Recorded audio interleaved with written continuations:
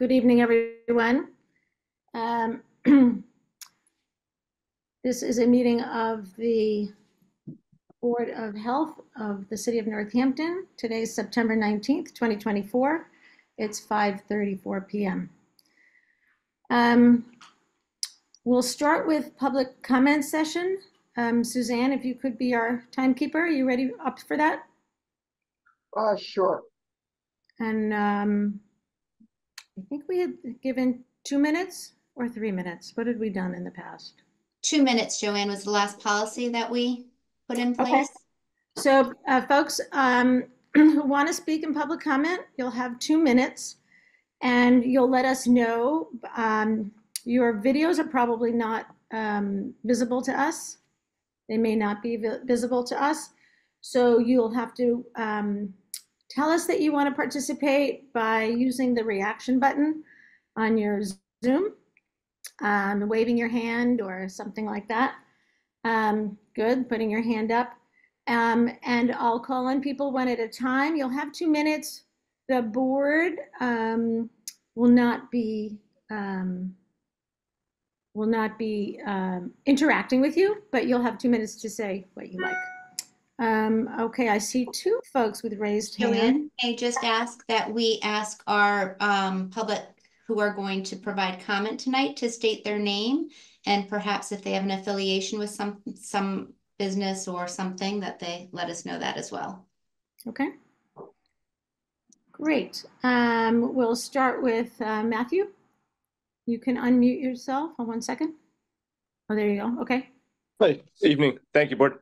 My name is Matthew Porter. I'm the attorney for Racing Mart Fuel Shell Mart, which has a hearing on for this evening.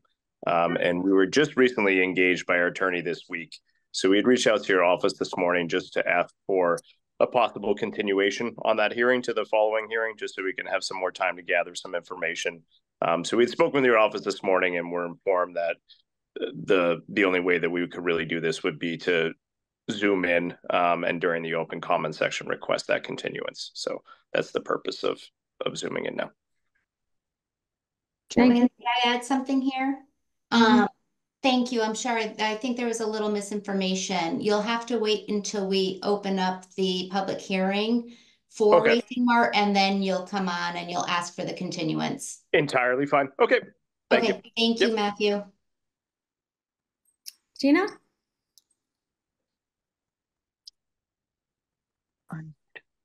Hello.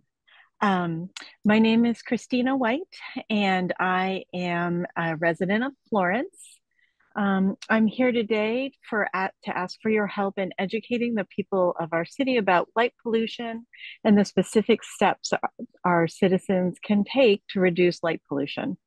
I am a veterinarian, and I've spent my career advocating for animals and their families. I started to research light pollution when my neighbors put brighter, bluer bulbs in their driveway lights, which were shining into my bedroom. They left them on all night. The more I researched, the more I realized that every organism is affected by artificial light at night, also known as ALAN. I learned that light glow is far-reaching, and there is a large body of data showing damage to human, animal, and plant life.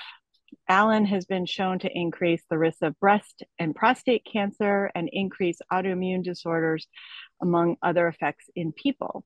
It harms pollinators, birds and butterflies and bees by interfering with their navigation and their mating, which affects our food supply locally. It confuses plants so that they do not properly change with seasons. My neighbors with the bright lights were surprised, and they were glad that I mentioned the issue, and they simply turned the lights off when they weren't using them. It is so easy for all of us to just go inside and not realize that the lights are affecting the world around us. I am pleased that Northampton recently passed a new lighting ordinance, which limits future projects, but it doesn't cover existing lights. Other communities, for example, Nantucket, did pass an ordinance saying that all lights need to be in compliance within 5 years. So we need the people in our community to understand the impact of the lights they choose and the times that they have them on. with LEDs, lights get brighter and bluer, but not That's better. time. Okay. So another person is going to speak as well, and we just would like to partner with you and to try and educate the public. Thank you. Thank you. Emily? Hi, my name is Emily Ouija. My address is 231 Brookline Street in Cambridge. I have a comment about the nicotine-free generation proposal. Can I clarify, am I supposed to say that now or wait until that agenda item? This is your only time to comment right now. Great, thank you. I want to speak in opposition briefly to this proposal for the nicotine-free generation. I resent the fact that paid tobacco control activists are going around the state of Massachusetts pushing for this proposal to restrict the freedom of adults to choose for themselves. There's been a lot of talk at various hearings in Massachusetts about youth and kids, but what this proposal actually means is that you'll be preventing adult choice and drawing a direct line to a complete ban on tobacco and nicotine. I don't think that we in Massachusetts believe that it is really the place of public health to ban things like alcohol, marijuana, unhealthy food, and gambling. These are all choices that we've seen fit to allow adult consumers to make for themselves. If we place a ban on the ability to purchase tobacco and other nicotine-containing products, we're saying it's okay to dictate adult lifestyle choices, and there will be no end to it. I also want to briefly mention the negative consequences. I gotta bring this up. Is that okay? What do you need? Bring it back. Mr. Patel, could you please mute your, yeah, thank you. I'm sorry. Just to briefly mention the negative consequences that will result. Adult and teen smoking rates are at an all-time low, but this will lead to needless increase in black market crime, increased cost of enforcement and policing, and inequitable enforcement, as well as loss of convenience store revenue away from towns that have passed the proposal to other towns and states. So I ask you to please not even consider this proposal at this time and stand up against special interest activists who don't represent Massachusetts citizens. Thank you. Thank you. EK? Hello, my name is Elaine Kempesi.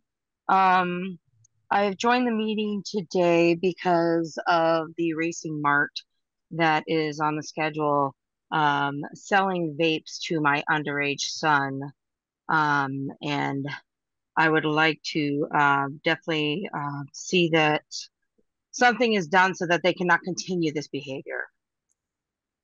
My son is 17 years old and on 4 different occasions has bought vapes from that store, flavored vapes that are not legal in the state of Mass.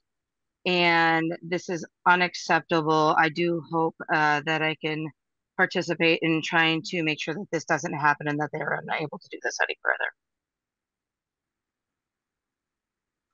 Thank you. Thank you. Peter Brennan?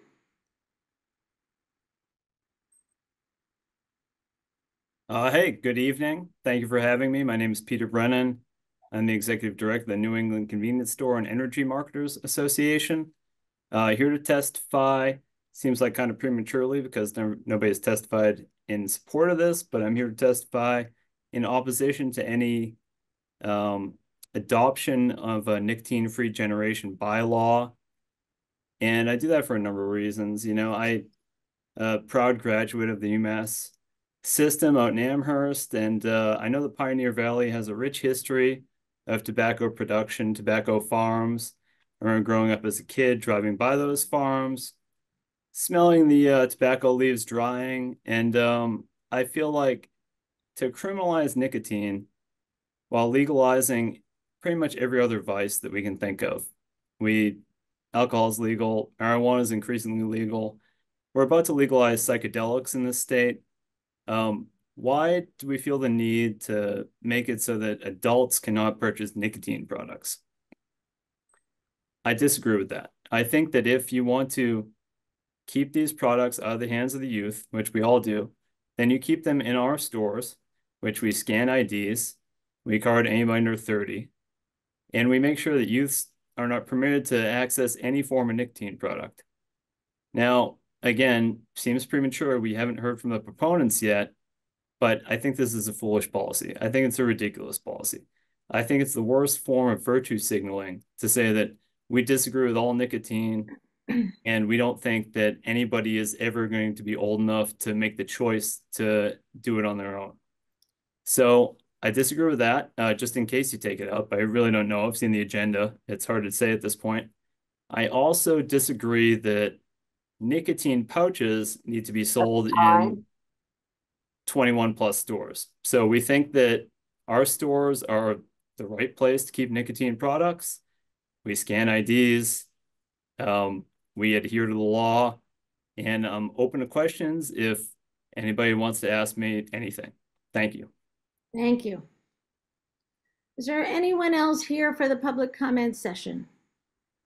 I don't see any other electronic hands. There are a number of people who I can't, oh, I do see one more. Fat Black Cat 77.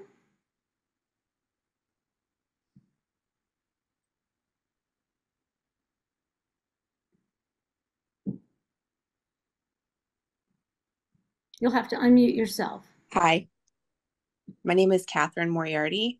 Sorry, I did not call on you. Hold on, we're waiting to hear from Fat Black Cat 77. I think you're ready to go. Can you hear me? Yes, quietly. Yeah, go ahead. My name is Stephen Helfer, and I represent Cambridge Citizens for Smokers' Rights. We accept no support from the industry. Recently, the CDC released its newest statistics regarding e-cigarette use and tobacco use for youth. Right now, according to the CDC, fewer than 2% of teenagers smoke regular tobacco. Electronic cigarette use by teens, again, this is all according to the CDC, is at a 10-year low.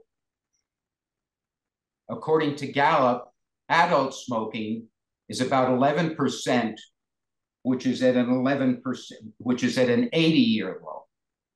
And in fact, the CDC further notes that 3 out of adult people who have ever smoked, 2/3 of them have quit. That's a 66% quit rate, which is a remarkably high quit rate for a product that is said to be addictive.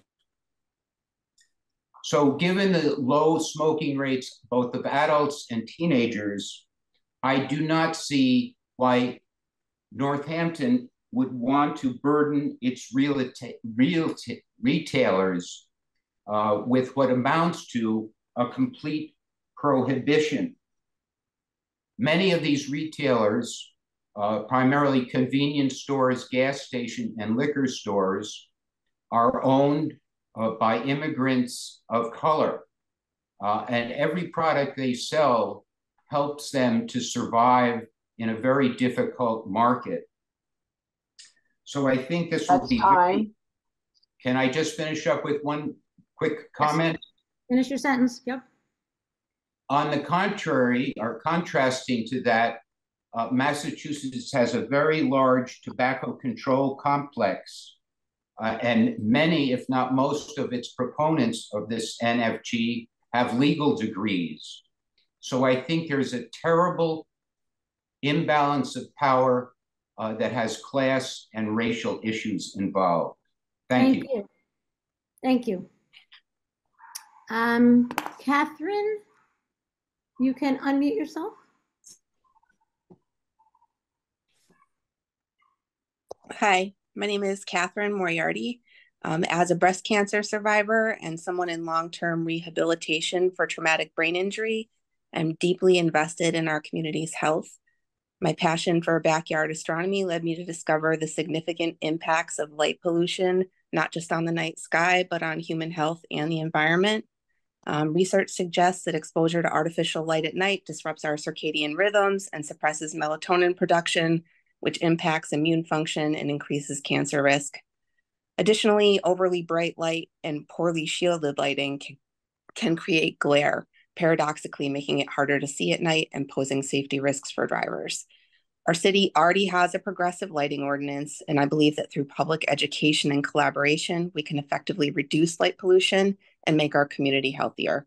I would like to request a meeting to discuss how we can work together to promote this cause. I appreciate the board's role in public health advocacy, and I'm eager to contribute my efforts. Please let me know how I can actually connect with you. Thank you for your time and consideration. Thank you. Is there anyone else who would like to participate in public comment?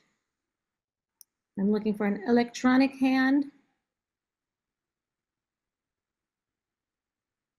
I don't see anyone else. Thank you all to those who participated. We appreciate your comments. Meredith, did you want to comment?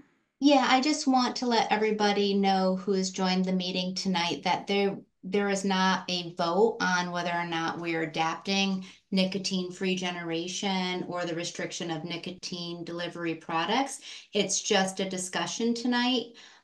If the board sees fit and it's something that they'd like to discuss further, we'll have a public forum where we can have a dialogue with the public and then a hearing at another date and time, which we would announce. So I just want to let you know you're welcome to stay and listen to the discussion. There won't be any public interaction. That will be in the future if they decide to move forward. Thank you. Okay, so now we will move on. Just a word that I'm going to introduce the members of the board who are here tonight. Everyone is in attendance. That's Cynthia Swopis, Suzanne Smith, Janet Grant, Dallas Ducar, and myself, Joanne Levin. Meredith, would you introduce the staff who's here tonight? Certainly. So tonight we have with us Director of Environmental Health, Amy Hutchins. We have our lead public health regional nurse, Jennifer Brown. We have Kelly Constantine, our department assistant. And I believe the last staff I can see on my one screen is our new employee to the DHHS, Kristen Dearborn.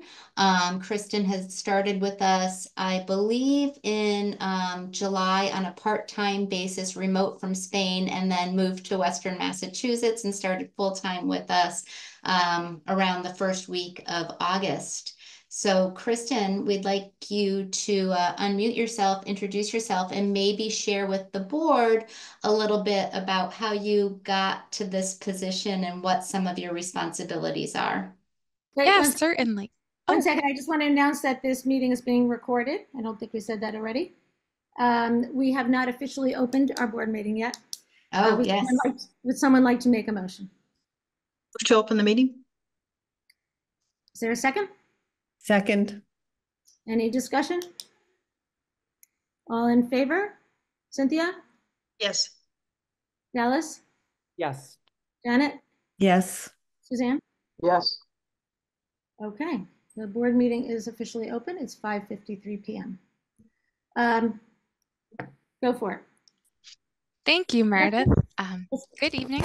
I am the new Shared Services Coordinator, as Meredith has shared, for the Hampshire Public Health Shared Services Collaboration. It's so nice to officially meet you all. I know many of you know already that our collaborative serves 14 municipalities, including the city of Northampton, which hosts the Public Health Excellence Grant that we are funded by. And we offer essential public health services like vaccine clinics, which we're currently in the midst of planning in all of our communities, food inspections, informational presentations, and so much more. We offer those to our partners with the goal of expanding health equity in all of our municipalities, big and small. And yes, I started working full-time in August, and I began my journey in the field of public health back in 2016. So my previous experience includes working in health promotion, educational programming, infectious disease mitigation, and other population-based health initiatives in both Connecticut and Colorado. And I was previously in Spain prior to moving to Massachusetts. And I'm very excited to be part of such an innovative organization here at DHHS. And I'm really looking forward to developing my role as the regional coordinator. So thank you very much for having me. Thank you and welcome. Thank you. Thank you. Joanne, minor oversight. I also see Inspector Donna Bowman with us tonight. Sorry about that, Donna. And I believe Substance Use Prevention Director Taylor McAndrew is with us as well. So I just wanted to acknowledge other DHHS employees that are on our Zoom Board of Health meeting with us tonight. Great, thank you. I also just say one more thing, because we do have the tobacco hearing scheduled for 6, I don't want to have to cut off Jen Brown short. If everybody is present for the tobacco hearing, we go out of order. And maybe Mr. Porter could answer that for us if his client and himself are present, and we take them now and open up the tobacco hearing. Jen, can you stick around? I can. Excellent, thank you. Let me just get out some materials here. So we have 5 minutes. Is everyone here and ready to go? Who's here for the hearing? Mr. Porter, is your client here? Yes, Rakesh Patel. Okay. Donna, do we need anybody else? We're good on our end. Okay. Okay.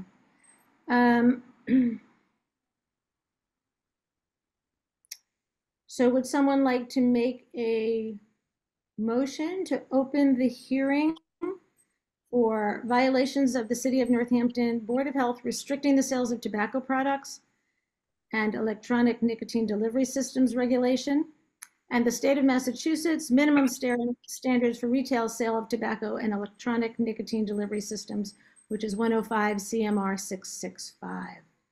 Would anyone like to make a motion to open the hearing? Move to open the hearing. Second. Any discussion? All in favor? Cynthia? Yes. Dallas? Yes. Janet? I guess I have a question if we do formally open it or take the request first from Matthew Porter. Does he do that after we've opened it? Is that? I think that's then yes. Okay. Suzanne? Yes. Okay. All in favor of opening the hearing? Okay. 1 second.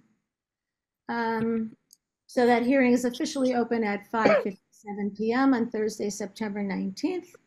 I just want to go over some ground rules for this hearing. In order to speak, you need to be recognized by the chair, who is me. And hearing testimony should only be related to the issue at hand. Evidence may consist of oral testimony, documents, photographs, videos, models, or other means of conveying information. Time will be somewhat limited. Only evidence relevant to the issues before the board will be accepted. Irrelevant, immaterial, and information based on speculation and emotion are not appropriate evidence upon which to base a decision. The rules of evidence that apply in court do not apply to these public hearings of local boards, committees, or commissions. As such, hearsay and other evidence that would not be permitted in a court of law may be heard by the board, committee, or commission, and accord such weight as each member deems appropriate. I have read the notice of the hearing and ask all who wish to speak to sign in, so we don't obviously have a sign in that you can do. So if you would like to speak at the hearing, could you please raise your electronic hand?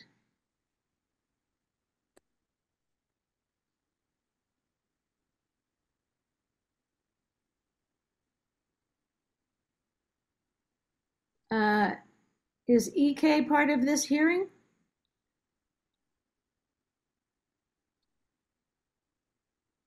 I believe EK provided public comment, the mother of Right. the son who purchased. Right. Is she part of this hearing? No. Mm-mm. Okay. And is Mr. Patel part of this hearing? Can you raise your electronic hand? Do you know how to do that under reactions? Under reaction. Okay, well, we know you're here. Okay.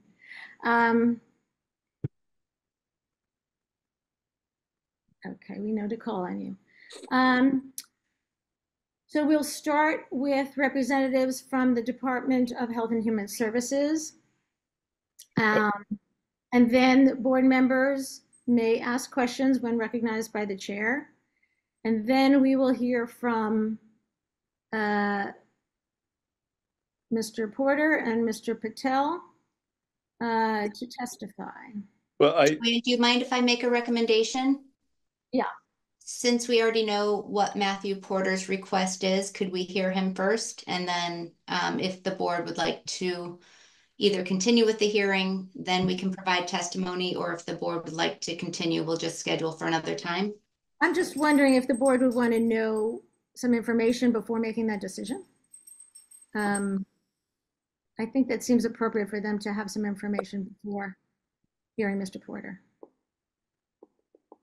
Can we do that? So let's start with Donna Bowman. Yes, good evening. Reasonable. I'm sorry. Thank you for coming. You're welcome. Thank you. Thanks for having me. The reason we're here tonight is for hearing regarding Racing Mart selling flavored products. The reason we conducted an inspection on 8/13 from a complaint we received from a Northampton resident of flavored e-cigarettes being sold to their youth. That triggered an inspection at the establishment. When we arrived on scene, it was myself and my coworker Kristen Hargraves-Modio. I'm sorry, I strike that. It was actually JJ Prusak. We found that the establishment was selling blunt wraps, flavored blunt wraps, flavored enhancers, and also had a backpack full of flavored e-cigarettes behind the counter. At the time, it would have been the fourth violation of our local regulation. We sent a letter out to the establishment letting them know that their tobacco permit was suspended until the hearing. In the meantime, we conducted follow-up visit and found a crate full of flavored e-cigarettes on the counter for sale. We had a Zoom meeting with the owner on the same day, just to let him know the findings. And we got to today. Thank you. Is there anyone else from the DHS who has information that we need?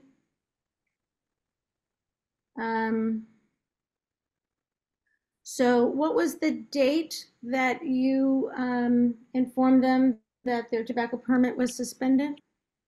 There was a letter sent out on 8/28, and it was August 28th. Okay.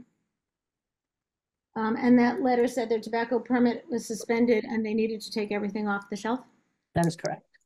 Okay. And when you went back for your follow-up visit, that had not happened? Most things were removed from the shelf behind the counter, but we did find the crate full of the flavored e-cigarettes on the side counter. Do you know the date of that follow-up? Yes, that was 9/5. Okay. September 5th. Okay.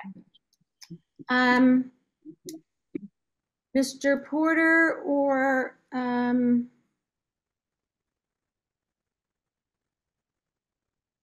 When can I? Can I ask a question? Yes, go ahead. Just for Donna. Donna, you mentioned this was the fourth violation? Correct. And so can you just, when did the other violations occur? The other violations occurred, the first one was on January 3rd of 2023. And it was for various violations, but they were only fined for one. The second violation was on 8/14/2023, and those were the second and third fine violations. So this is today. This latest one would be the fourth. And Donna, you mentioned a backpack. Could I just understand what's going on with this backpack? Yes, the clerk that was on duty that day had a backpack on the back of the counter, and when we asked, we asked what was in there. He said there were cigarettes and e-cigarettes that were his own private stock. We asked him if we could see what was in there. He just zipped it open real quick, and we saw what was in there, and he just closed it up. We asked him to remove them from the store, and he took them outside and put them on the bench in front of the store. This crate that was there behind the counter, mm-hmm. when we inquired about that crate, mm-hmm. What was the response? There was no response. Okay. Thank you, Donna. No. Any other members of the board have any questions?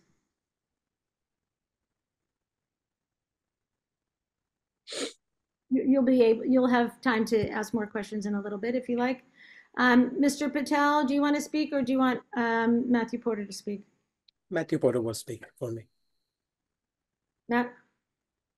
Thank you. Matthew Porter from VRND John Filippo, representing Racing Mart. So we were engaged just this past week on this matter. We received a letter today. We were able to review it, but we haven't had an opportunity to go through the prior violations or the town statute. So respectively, I would just request that if the board were open to it, just continuing to the following hearing, just to allow us more time to prepare and review the violations. All of that being said, the product has been cleared definitively from the store. And obviously that would continue to be the case until the continuance, should the board decide to grant that. Okay.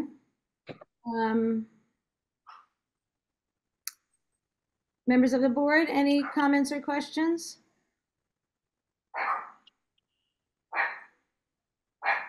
Just precedent and historical. Have we continued? We've continued hearings before, haven't we, Meredith? I think. We have continued hearings when we were considering amending regulations. I don't think we've considered one for a violation. I don't think there's precedence for that in my time. I guess my immediate concern about continuance is that the business is still operating. I know Matthew told us the products have been removed, but it appears we have a history of backpacks and crates, etc. So I just feel a little uncomfortable because we don't know when the next hearing would be, and a period of time where we still haven't made a decision. But I yield to my colleagues on the board. What your other thoughts about this? Joanne? Yes. I'm sorry, my hand's not working. This one's working, but not on the Zoom. I appreciate Cynthia's questions and the perspective that puts on this.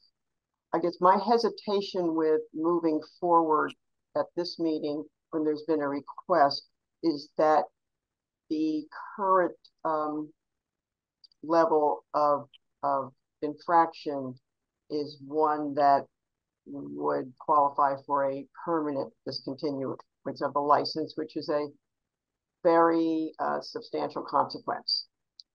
So it's because of that I think some consideration should be made to honor the wish of allowing the owner of this business to have interaction with his attorney, who can be fully informed on the history and the present violation.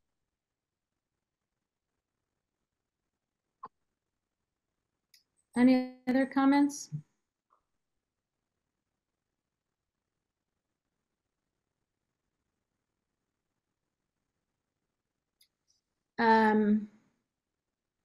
Meredith, a little guidance about how to proceed. According to the guidelines, we have to close the hearing in order to make a motion or decision is either to uphold the violation, dismiss the violation, or table and schedule another hearing. So right, to close the evidence section and motion to begin the yes, deliberation. close the evidentiary portion of the hearing, and then the board will have a vote on what to do. If I may, just quickly, so if it moves forward to a vote, either to continue it or to state that there was a violation or not a violation, is it possible to vote on the continuance to begin with? Because if it wasn't continued, then obviously we would want to move forward with the hearing tonight. So I just wouldn't want that to be the three options, if that makes sense. Darrell, do you have any recommendations for us? I would have voted on the continuance before even opening the hearing. But I think you can do that now. You can vote on whether to grant the continuance and then table it, because I believe the alleged violator has a right to present his case, and his counsel has made it clear that that counsel would like to look at the entire file, not just the facts of this case, to determine the other violations as well as what's before the board right now. So I would, although I don't represent the city at all, I only provide legal education and technical assistance. If I were the board, I would vote on whether to grant the continuance right now. Thank you. Cynthia? Just pursuing on this path, a question for Matthew. You indicated that products have been removed or products are no longer being sold. I just wanted clarification on what you were referring to earlier. So there are no tobacco products in the store and no backpacks either. So everything has been cleared entirely from the store. And I think Mr. Patel has a, yep. Yes, sorry. So yes, that particular employee who has a backpack and the carriers, they're both gone. So there is no tobacco. The day that we had a Zoom meeting the last time, the emergency Zoom meeting week, I personally went there, took all the tobacco out, brought it back, put them in the storage. And so there's no tobacco, no backpack, no carrots. Anyone that employee is gone as well, because he was the one not supposed to do it, but he did it. So he's gone as well. So there's nothing in the store whatsoever. Not even one single nicotine package right now. So no electronic cigarettes or anything? Nothing. You can go anytime. You can check out the whole entire store and you will not find one cigarette pack in their store. So I think it would be our assumption or understanding that between now and the time that a hearing, if it was continued until the next date, that during that entire period of time, there would be no nicotine or nicotine products in the store. Nothing. Correct. Yeah, and they're not it's not permissible under your statute either. So no, there would be none. Meredith? Can I make a recommendation? If the board were to continue, I would like to see multiple signs on the front door at the point of sale saying per Board of Health due to violations of sales of whatever, we're no longer allowed to sell. And I mean, I feel like the public has a right to know why they're not selling instead of we just don't have tobacco products at this time. They're historical offenders, and after they were asked to remove all products from the store, were secretively selling products. And it's not the first time, second time, or third time that they've been doing this. So I want it big and bold if we continue. I will do that. Any other questions or comments? I have a comment. I'm just wondering, and part of this is just wondering about protocol, but is there some kind of way to determine fairly what gives Attorney Porter enough time to review everything and still keeps this timely and moving forward, and not saying, okay, we need 4 months to review it or something like that, that we come up now with a date for a continuance for a hearing, and that everybody can agree to? Yeah, we would be happy to do that. How often does the board meet? We Regularly? meet once a month, and our next meeting would be October 17th. Yeah, the 17th is perfectly fine. That gives us enough time. Would someone like to make a motion? Mr. Patel, before we close, Mr. Patel, have you said everything that you would like to say? Yes. For the moment. Okay. Would someone like to make a motion? Not a motion, question, just one final question if I could. Sorry, Joanne. Yes. This has nothing to do with our purview, but I just wanted to establish for myself. Is liquor being sold at this particular establishment? Beer and wine, yes. Thank you.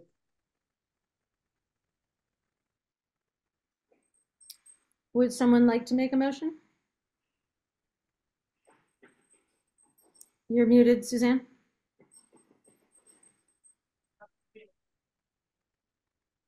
Move to suspend this hearing until our next board meeting in October. The table and reschedule for October 17th. Yes. Is there a second? Second. Cynthia, second. Any discussion?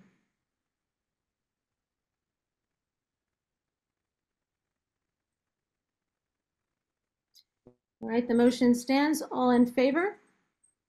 Cynthia? Yes. Suzanne? Yes. Dallas? Yes. Janet? Yes. Joanne? Yes. Okay. Thank you for your time. Appreciate it. You're very welcome. Thank you. Thank you. We'll see you next month. Okay. Thank you very much. Have a good night, guys. Would someone like to make a motion to close the hearing?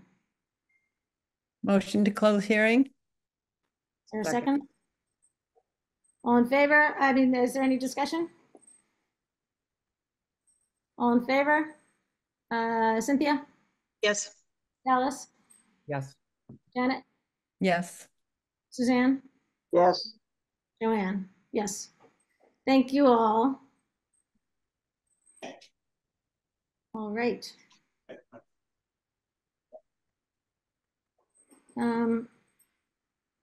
Okay, back to our agenda. Jen, you still here? Hi, everybody. Go for it.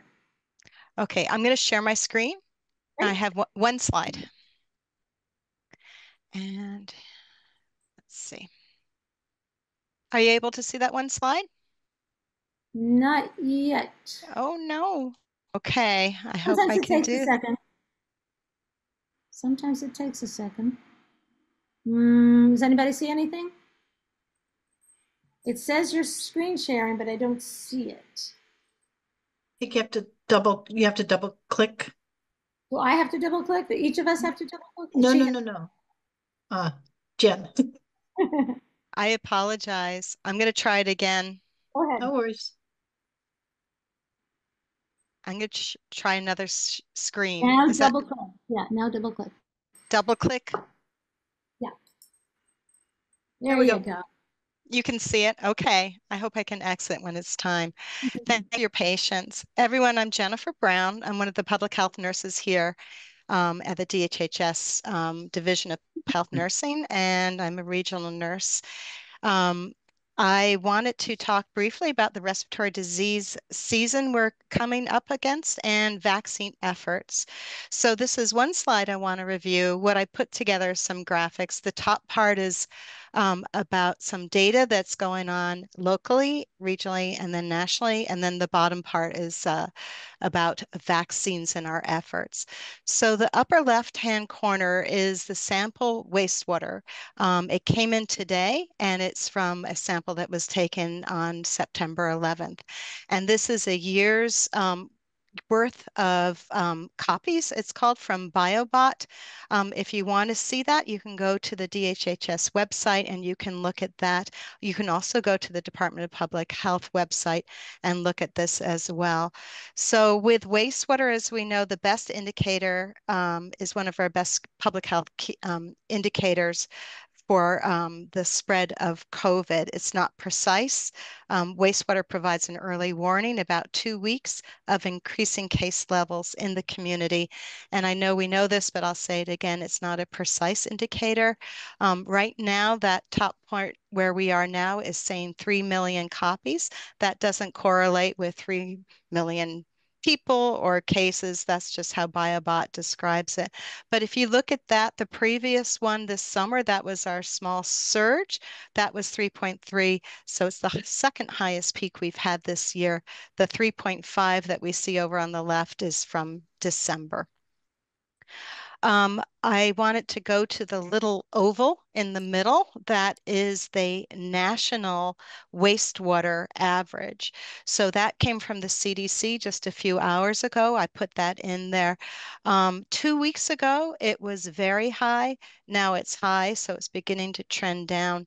They think, some of the experts think we reached a peak and things are beginning to decline, but I think we all can agree that coming up, we're going to see an increase as people come together.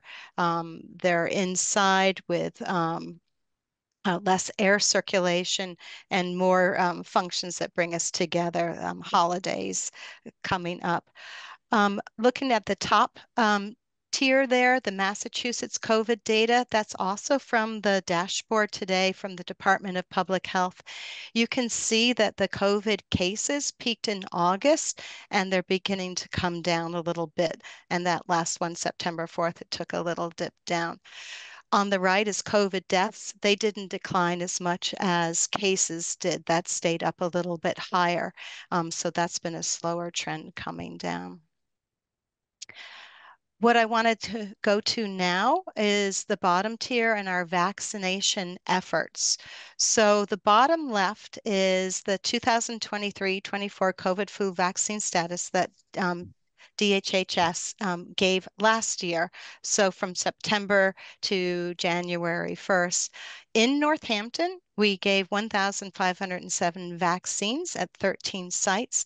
And as a regional, the PHE regional partners, including Northampton, the 14 towns, we gave 2,826 vaccines at 34 sites. So I always like to give a shout out when I can. Last time I spoke to you, I thanked wastewater DPW people who are getting those samples. I want to say a special thank you to all the volunteers that helped us put this program together. 21 volunteers come out and help support vaccinate the team. I mean, the residents. So we have great vaccinators. We're really proud of the work they do. We think they deliver a really good product. And it's a vaccine, but it's also education and support. We did training last week. We were really happy to see everyone come together, and we started talking about what's new this season. I'm going to jump to the lower right-hand corner. That's just a little plug about the vaccines that we're going to be offering. For the COVID vaccines, we're going to be offering Pfizer for 18 and older, and then Moderna and Pfizer for the younger residents, 6 months to 17 years old. And the CDC has come out with new guidance just last month. So we've been waiting for that. So it's really good to see what they're recommending this year for Moderna. For example, 6 months through 4 years old, they want you to have 2 doses of the same series. So for those children that had a Moderna dose when they were 3 and they want to come back, we have Moderna so you can complete the series. We also have Pfizer. With that vaccine, I think I said it before, but it is very exciting. It comes in a pre-filled syringe. And so I know you vaccinators out there remember 3 years ago, 4 years ago, when Pfizer came, it was ultra cold. It was a teeny little vial. We had to reconstitute it. It was very hard to keep that cold chain. Pfizer now comes pre-filled syringe. We put it into the refrigerator and it's there for 8 months until it expires. Keeping that cold chain is really, really an important thing, as we all know. This does make it easier to administer. The flu vaccine, the bottom right, we have high dose and regular dose. We are getting it from Sanofi Pasteur, and it is trivalent this year. It used to be quadrivalent, and it's just covering 3 of the strains that are circulating. 2 years ago, the CDC said 65 older, we recommend that high dose. Before, it was always up to you with a strong recommendation from a practitioner. The high dose has 4 times the antigen level and is supposed to give a more robust response to the illness in people who may have trouble mounting that response. The middle bar to the right, sorry, I had fun putting these slides around in different orders. I mean, these little snippets from DPH. From last year, the vaccination rate against COVID was 21%. That's in Massachusetts. The vaccination against the influenza, using the influenza vaccine last year in Massachusetts was 42%. So we are really thinking about what we're going to do this year here in Northampton. So with the upcoming season, and that's the bottom slide or bit there, we're thinking about what we're going to be doing. We're just starting our vaccine clinics. We started 2 days ago. Here in Northampton, we have 14 sites scheduled already. So those are some departments in the city. We're also going out to the housing authority. And senior center, municipal clinics. We always look forward to all of these. For our regional partners, we have 18 sites that we have scheduled so far. Some of those sites are filling up, and we're thinking maybe we'll just add a second site later in the season. We welcome some new communities to the towns that we're vaccinating. And then just the last thing, we're really thinking about how we can have more targeted clinics and outreach. Homebound, it's not opening it up, but it used to be we really wanted to restrict it to people that maybe were restricted to their house. But now homebound may mean more than that, who has trouble accessing vaccine. We can come to you. We wanted to do wraparound. Are there home care providers that we can do? Children in the house, multi-generational houses. Can we come and vaccinate everybody in your home? And that's what I have to offer about respiratory season. Any questions? I have a question. Comments? Go ahead, Janet. Just the percentages of vaccination from 2023. Is that just reported to the state through these kinds of clinics, or is that also CVS and Walgreens and whoever else is giving vaccine? I'm so sorry. Did you hear me? I did not hear you.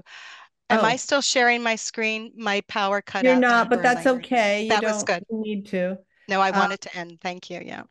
Yeah, my question was simply the statistics on the state rates in 2023 for COVID and influenza of 22 and 41%. Is that only given through public sites, clinics like ours, or does that include the CVSs and the Walgreens and doctors' offices and everybody else who might give vaccine? That's across the board, but I'm going to tell you specifically, I'm not quite sure how they capture that.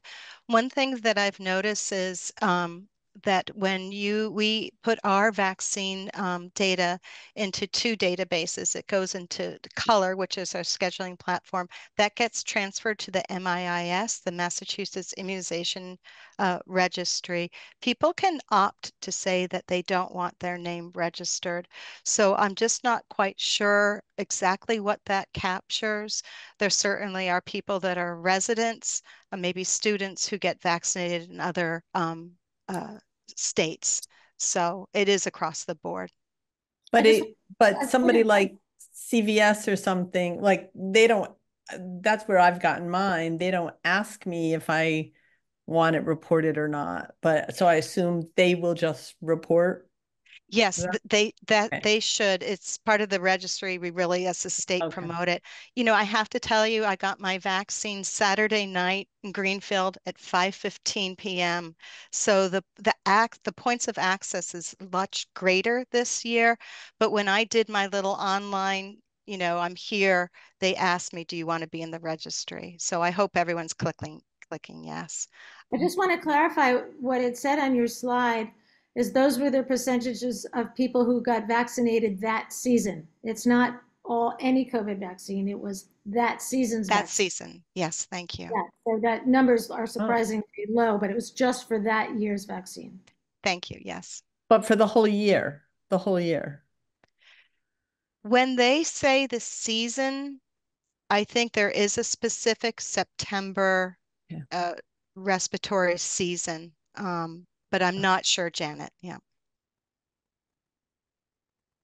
And I know earlier in COVID, when people got vaccines at CVS, there was some problem with them getting reported into the MIIS, but hopefully that's fixed. And Jen, yeah, maybe Joanna Meredith, no, back in the height of COVID, I think I saw percentages of Northampton residents or Northampton residents over 65 that were vaccinated. Do we still have those kind of data points going forward? We do have them, and they're a click away. I don't have them at my fingertips, but that's reported. Yep, all that data is there. Okay, thank you. Yeah, thank you. Any other questions or comments? I just wanted to acknowledge it, as I understood that data, more than half of the immunizations that were delivered in 2023 were delivered through Northampton sites. More than half of the regional total. That's how I understood what was on that slide. I just wanted to, once again, congratulate the leadership of the health department for being out there in front on programs like this. It happens over and over again, and I don't want to take for granted that takes a lot of work, and congratulations on what you continue to do. Thank you very much. It starts at the top and it goes down. You know, it's a great vision, and we have the support to make it happen. And it's public health. A lot of the things are off on the horizon, and feels so good to give a shot and just feel like you're really protecting somebody and the community. Great. Thank you so much. Any other questions or comments for Jen? Great. Thanks so much, Jen. All right. Thank you. All right. We will move on. Where are we? Okay.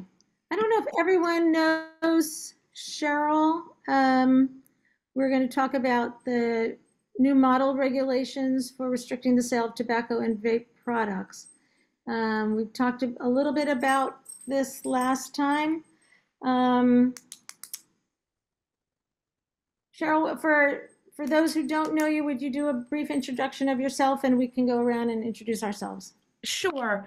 I am Cheryl Sabara. I am the Senior Staff Attorney and Executive Director for the Massachusetts Association of Health Boards. We are a membership association, and we provide technical assistance and legal education to the 351 local boards of health in Massachusetts. I have been in this role for the past 24 years.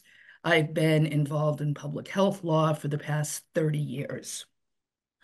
So that is my background. I have been before this board many times, and I'm happy to be before you once again.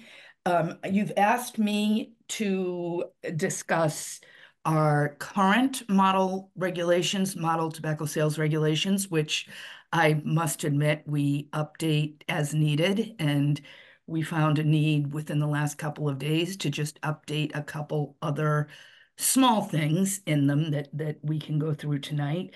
But I think before we start, because I know there are people in this audience on this Zoom that have mentioned a few things, and I just want to respond very briefly to two of them. There was a statement that, you know, this is an adult choice. Using tobacco is an adult choice, especially combustible tobacco. And I would, much like, you know, alcohol, cannabis, and other adult products, I would only want to say that tobacco, especially combustible tobacco, but tobacco is the only consumer product that when used as directed kills you. This is close to my heart. My husband is 74 years old and has been smoking forever. If you ask him whether it's a choice, he will say no, it's an addiction. I can't stop smoking. I've tried, and he has, and he stopped at one point for 20 years, and then he went back to it. I would also, another speaker made his thought was that those of us that are attorneys, that are public health lawyers, are somehow discriminating against people of color. And I would just refer anyone who's interested in really looking at who's doing the discrimination here. I would point you in the direction of the tobacco industry documents that were all made public as a result of lawsuits brought by the attorneys general against the tobacco industry to try to recoup Medicare and Medicare expenses that were incurred because of tobacco-related illnesses and deaths. And the website is industry.documents.uscf.edu/tobacco/. It's from the University of California, San Francisco. And one of the quotes you can find on this website is one from the R.J. Reynolds Tobacco Company executive, one of the executives. And he said, and I'm not going to swear at this meeting, but he said, "We don't smoke this," and this is in quotes, "we don't smoke this SHIT. We just sell it. We reserve the right to smoke for the young, the poor, the Black, and the stupid," end quote. There are many quotes that you can find on this website throughout if you want to really look at tobacco industry documents. So having said that, you know, I am a tobacco control activist, and I believe strongly in tobacco control measures. However, when I look at tobacco control measures, I look at them comprehensively. There are a lot of evidence-based policies that Northampton has already enacted, limiting flavored tobacco products, banning smoking in general, capping permits, looking at density issues. You've done a lot of really comprehensive work that is evidence-based, that we can show positive outcomes and measurable outcomes when the EPIs actually look at this and look at what these policies have actually produced when you're looking at reducing youth smoking. Also, cessation efforts are incredibly important, especially if you're looking at a policy like the nicotine-free generation. What that policy does, and it's one of, as you know, the way we do our sales templates, the way I and my colleagues who also provide TA to cities and towns on public health issues, in this case, tobacco control issues, we have a checklist, and then we have some options for boards of health, and it's totally up to the boards of health as to what you might want to consider. in your policy, and we have added the nicotine-free generation to this sales template in section D, which says no tobacco sales to persons under 21 or born on or after January 1st, 2004. So, you can decide which is the way the board wants to address this. Either keep it the way it is or move toward the tobacco-free generation.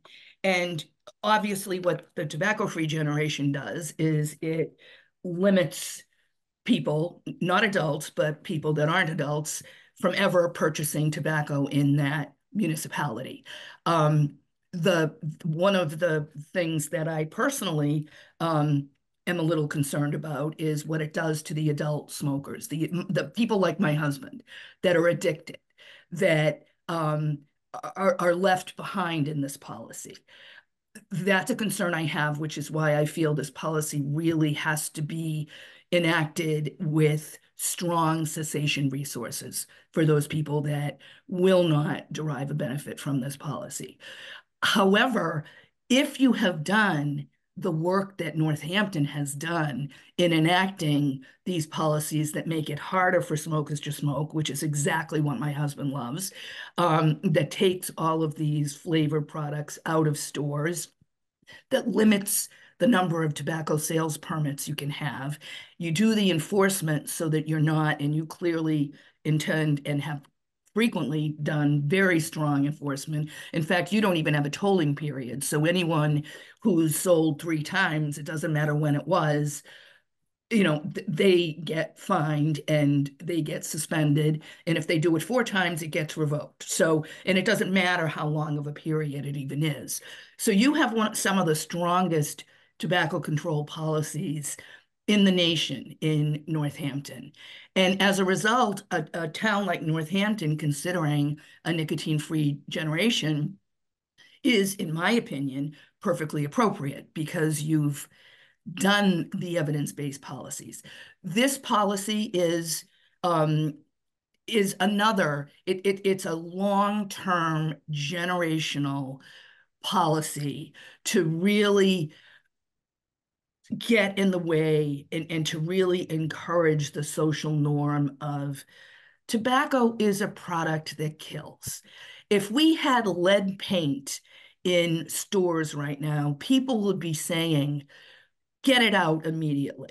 So we've got this product that is very dangerous and we know it kills people, yet we haven't gotten it out of the stores. It's unlike any other dangerous consumer product because of the position that it's held in our history, in our society, and as someone said earlier, in some of our farming. So the fact where Northampton is in the tobacco control in the timeline and in what you have done, this, in my opinion, would be a policy that you might want to consider, even with some of, the fact that it's going to be hard to measure. It's going to take a long time to measure. It's certainly within your legal authority to consider. The SJC, the Supreme Judicial Court, has upheld this policy.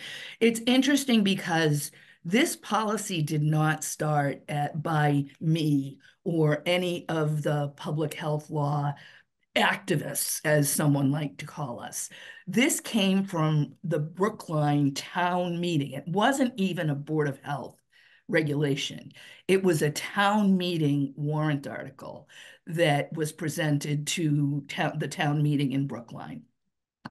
And a lot of the people that are actually really married to this policy are individuals that are not paid by anyone, that don't have grants from the Department of Public Health. In fact, the Department of Public Health looks at this policy as one policy, and they prioritize other policies before it. And then if those other policies are in existence, this is a really positive way to really address. I mean, the fact that if I live in a town that passed this policy. The fact that my 4-year-old and 6-year-old grandson can't purchase tobacco ever in my town, or quite frankly in theirs, because their town passed it too, makes me really happy. And I think most people would really like to see the end of tobacco use. And this policy, although it will take a long time, is geared toward getting to that end. It just will take a long time to get there, but that doesn't mean it's a bad policy, just because it will take a long time. So that's what I have to say about the policy. We can go through some.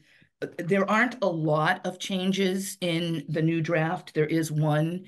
Consider you did your draft in 2013, so there aren't many changes. But one is the addition of oral nicotine pouches. We have heard through members in the field that are doing this enforcement on a daily basis that the increase in the amount of Zyn-like products that are out there has been phenomenal. We've heard it from schools, we've heard it from our programs, we've heard it from folks that work with youth, and we've seen it in other industry documents. Philip Morris is now, Altria, excuse me, is looking, they're doing a lot of research and they're doing a lot of purchasing of these kinds of products, and they're beginning to manufacture a lot of them. And it's a product, you probably know this, or many of you do, that it's a product that you can put between your gum and your whatever. You can put it in your mouth and suck on it, and it will eventually, you will just swallow it. So you don't have to spit it out or anything. And it has it has a lot of nicotine in it, and it's very popular. And we were asked by our field, the Board of Health Programs that do this every day, what can we do about this product? We're concerned about it. We're seeing it everywhere. Again, we don't have a lot of epi research on just how dangerous it is. We have anecdotal stories, and we have a lot of them, but we don't have, which is frequently the case in public health initiatives. The science follows. If we wait for the science, we've waited too long in many cases when we're looking at public health protection. So we have put into this sample, and again, it's a sample template, which you can adopt or not adopt and do what you want, but we've added a definition of these products, and we have added a section that would restrict the sale of these products to adult-only retail tobacco stores. So at least they couldn't be seen or purchased by anyone under 21, because they wouldn't be in those stores.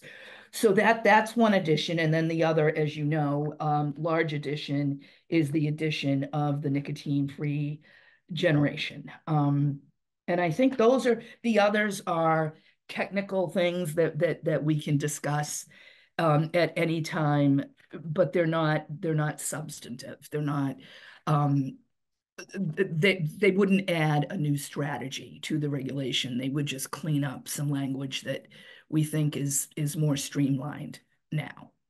So I don't know if you have any questions, if I've talked too long, which I usually do. Meredith, why am I calling on you? Thank you, Cheryl. That was wonderful. Thank you. I just wanted to add on to let you know that I provided the Board of Health with a merge of our 2023 regulation, which we passed and was effective, I think, April 2023, with the new model regulations. Kristen Dearborn and Kelly worked on that, creating document, and the restriction of the nicotine delivery devices, which are the nicotine pouches that Cheryl's referring to, and I'm sure there's things down the road that will fall under that as well, fall under Section G, and it's been highlighted so you can see clearly where that is. And there's language about NFG in there as well. And I want to add, one of the public that commented today that was in opposition of this made a statement that they said, the percentage of adults who smoke have gone down significantly. And I agree with that. Like, we actually have a campaign out here right now that, oh yeah, we have on buses that in 1993, and I don't quote me on this, I think it was like 22% of adults in Massachusetts smoked. And in 2022, it's down to about 10%. And yay, congratulations. But that has to do with really good policy and enforcement. So, it's taxation, it's doing youth compliance checks. It's not because people just wanted to quit. There's a whole myriad of reasons why those rates have gone down significantly. But conversely, what we have seen, that was only talking about, combustible cigarettes. Our vape has gone up, right? That's what we've been watching. That's what youth want to use, is the vape products. And because access to vape has been after the passing of the acts relative to tobacco 665 and all the flavor restrictions in Massachusetts, which is an amazing feat of the state of Massachusetts to do that. We saw, a surge in youth use in vape, and then the decline because of that great law. But big tobacco is always one step ahead of us. And I feel like we fight this battle every year and a half to 2 years where we have to amend our regulation. I think the end goal, and people ask, what is the end goal? That we get to be tobacco free, not just here in Northampton, but the state of Massachusetts. I, have the honor of being a coordinator for 47 communities here in Western Mass and 3 counties that they all have very similar feelings, but they're waiting for the first. And always, usually in Western Mass, the first ends up being the city of Northampton. We are progressive, we are innovative, and we are champions in public health. So there are many other communities that are waiting for us to kind of take that first step to follow suit. And now that we have, as Kristen Dearborn said so eloquently earlier on tonight, we're part of the shared service agreement. 14 communities together want to make decisions that are pretty in sync with each other, or succinct with each other. Like, it's easy to make this happen at a faster rate than when we did like minimum legal sales age of 21, where it was very kind of piecemeal throughout the state until there was enough of us communities in Massachusetts that had passed that, and then the state took it on. So I think this has the opportunity to grow a lot quicker than other strategies in the past. And I just want to add, I know I talk really quickly because I have a lot to say, and I know the board has a lot to say. We have youth data that we can present at a future meeting as well. I unfortunately had such a busy day, I wasn't able to digest it well, but when I did look at the SPIFFy administers the PNAS, which is the needs assessment survey to 8th, 10th, and 12th graders in the schools. They did it in 2022. One of the pieces that I took out of there, and I think we had a presentation on it about a year ago. I'm not positive. I still have a little bit of COVID brain. 1 in 5 12th graders reported vaping nicotine in the past 30 days. And also out of the PNAS data, it said access to these products is easier in Northampton when we compare it to like Hampshire County in the state. So I'm just putting that out there, and I'm going to invite SPIFFy to come in to really do a digestible presentation on the latest PNAS survey. So we have that at our fingertips as well. And I would just like to add a couple of other strategies that you might want to consider. And one would be to limit the sales of all tobacco products to adult-only retail tobacco stores, or to just ban the sale of tobacco. I mean, those are other strategies that are quicker than NFG, that can be considered, that you have the legal authority to do. Whether you have the will to do it or not is another thing, but you do have the legal authority to. I've brought this up in the past, and a ban of the sale of tobacco, would we be the first in the state? Yes, to pass it. There are some municipalities that, well, there's one municipality that bans the sale of tobacco, but they have no tobacco retail stores. So it just happened. It wasn't intentional. But yes, you would be the first. And has that gone to court? Has that been challenged? No, because there are no retail stores, so no one's challenged it.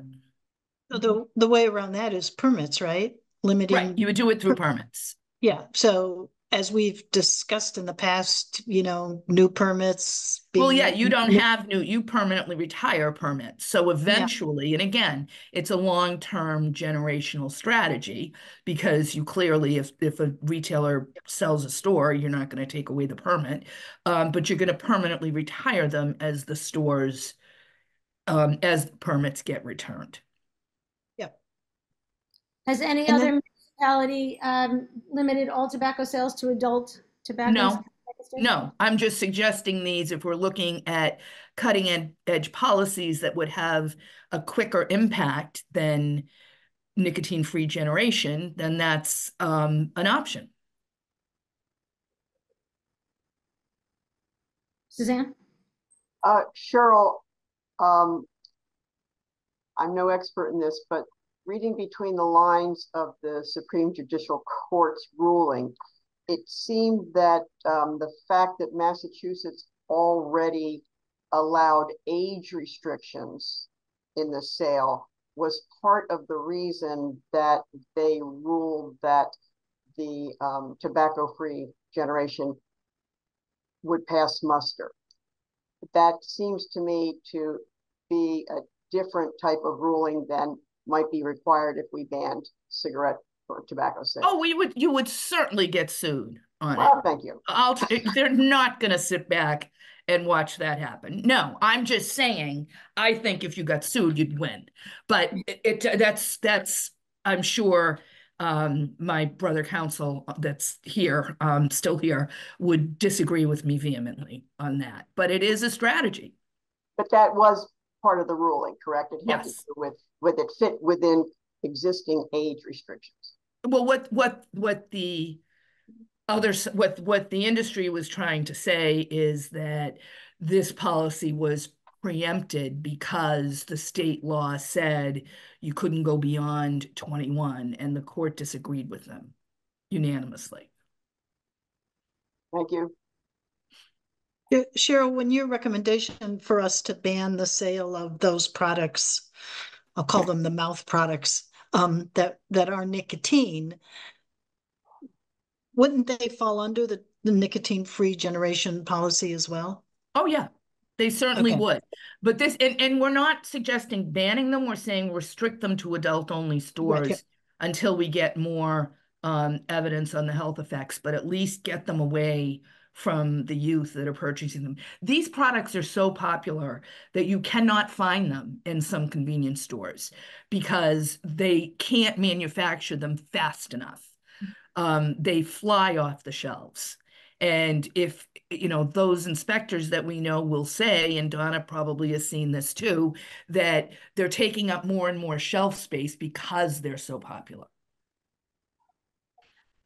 Meredith, when you were talking about the shared service agreement, if we were to move in the nicotine-free generation direction, does that sort of clear a path for our other sister communities to do the same? But they would also have their own boards of health in their own communities, right? They do. So they have autonomy to pass their own regulation, but it is in the work plan, which is agreed amongst the 14 communities what we're going to work on.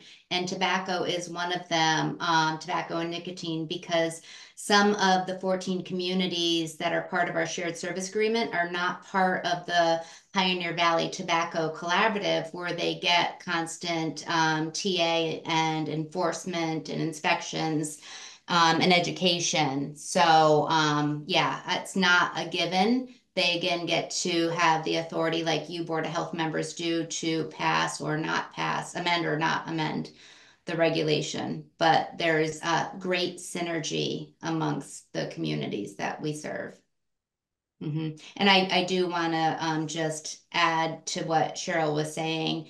Either the shelves are stocked like we've never seen with these products, or they can't get them. They're super, super popular. And again, they're, anecdotally, because it's too early to say, but they're popular amongst our youth because they're very discreet to use. You can use them, in school, at home. You just tuck them in your cheek or, in your lip. These pouches do come in flavors, even though they're not supposed to sell on. They are being sold with flavors. They're perceived to be, when we look at risk, they're perceived to be safer than combustible cigarettes. So, and I think we see a lot of, the sexy marketing and social media around these products as well, like we did with Juul. So it's like following the same patterns over and over again. It's Groundhog's Day, just a new product. Oral cancers are not sexy. No, for sure. No. That's the opposite of sexy. And they pack a punch. I think I remember reading, and Cheryl or Donna could probably add, I think it was 1 tin of just the regular pack of Zyn, not the high test milligram, is equivalent to 2.5 packs of combustible cigarettes. Oh, wow. No, you mean in the amount of nicotine that they have? Yeah. Wow. Yeah. So they create a little buzz-like effect. Cheryl, thank you for bringing up the race, class, etc. Background information. And that leads me to, we always talk about a DEI lens on a policy, which is something we're kind of committed to in the board. Is there a formal way of doing that? And has that been done at Brookline, doing the DEI lens on a policy of this nature?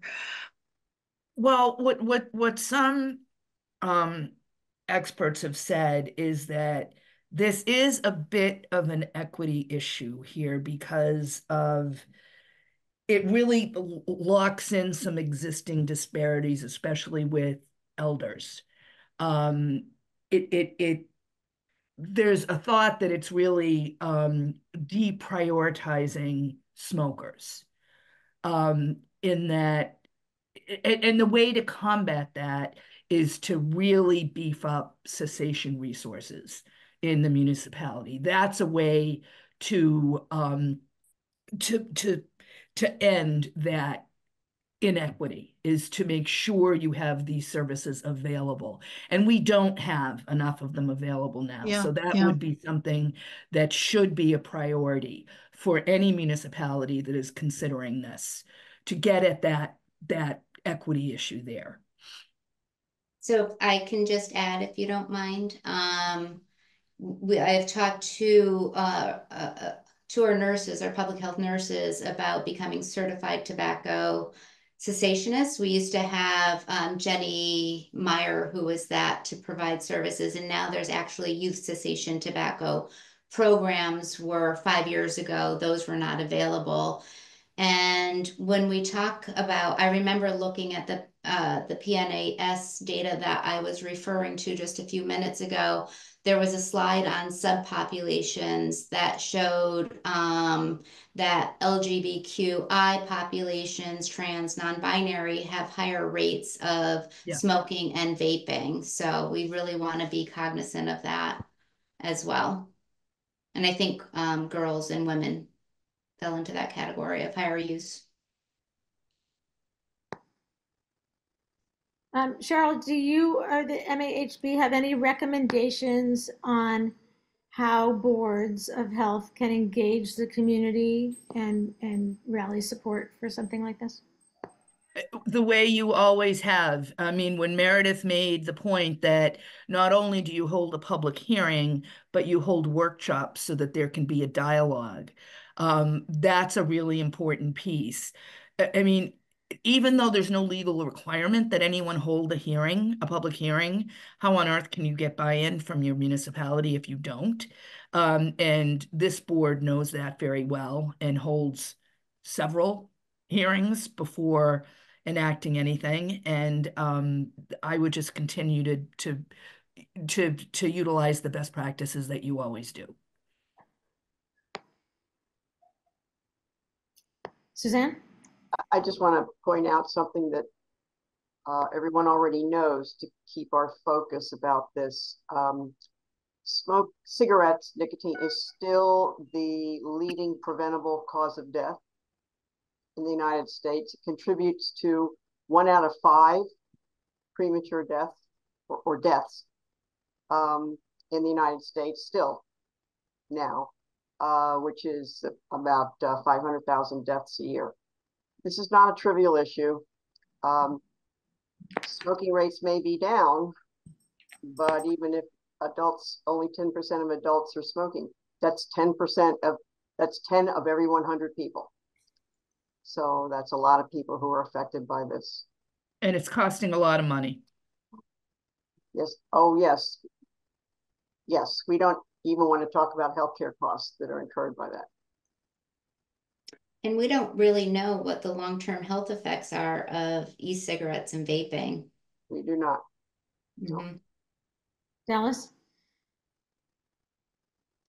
Yeah, that's just what I wanted to clarify, that it seems like with tobacco that's very clear, and with nicotine delivery systems we may not fully know either way, given the lack of long-term studies. And kind of on that point, just reading through the regs, it doesn't seem like this would apply at all to nicotine cessation programs like nicotine gum. No, those are completely exempt. Any FDA approved cessation device is welcome. Yep. Okay.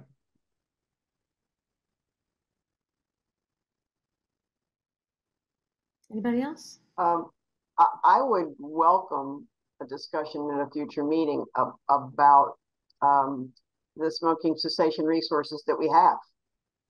I'm not clear. I know individual medical providers can prescribe, and I know that there are quit lines and there are trainers, but I don't know what the resources are. And if we're talking about measures like this, I think we need to be real clear on what's available and what needs to be beefed up. Good point. Anybody else? One question for Cheryl. Do you know if the state is disseminating information about nicotine-free generation policies and encouraging municipalities to participate? Or is this sort of one by one, sort of whatever they happen to do?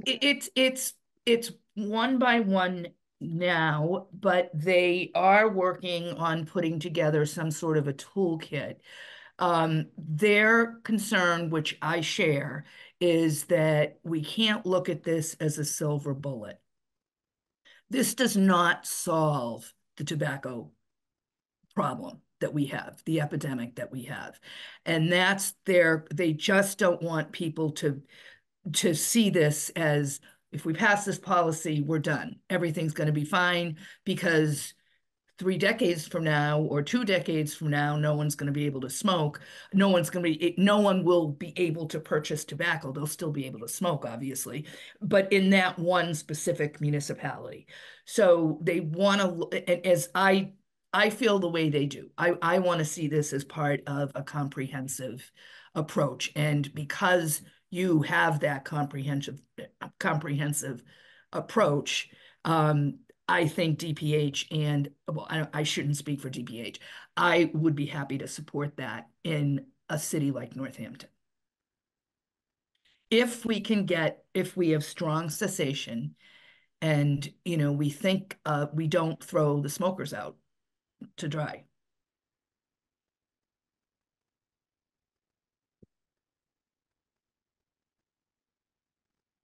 Anyone else?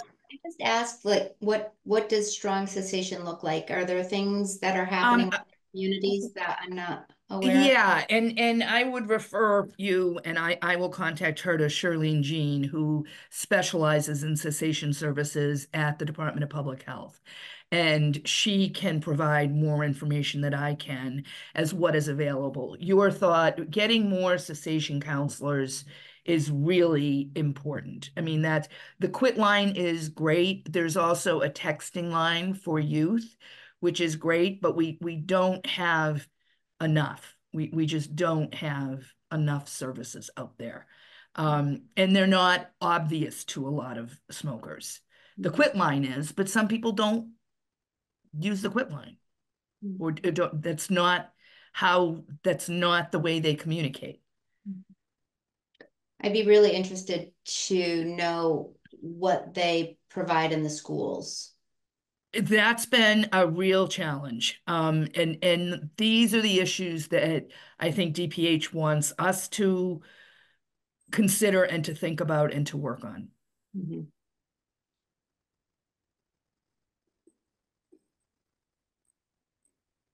Any other questions or comments? Dallas?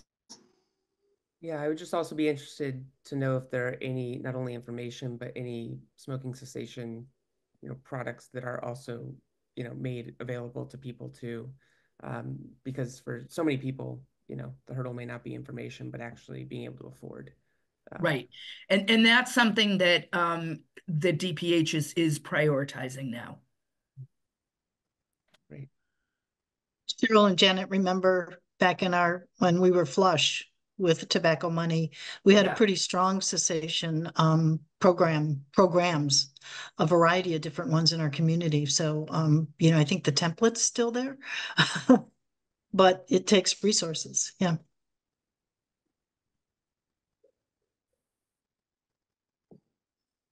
Any other questions or comments? Well, Cheryl, we so appreciate your coming, especially in the evening. Not a problem. It's tough to get a hold of you, but we're so glad when you're here. Thank you. I appreciate that. Any last thoughts? All right. Thank you so much. Thank you, Cheryl. Okay, I'm going to say so long and farewell. Good night, Cheryl. Thank you. Bye-bye. All right. Any other thoughts before we leave this subject? Let's think about. I think that would be my thought.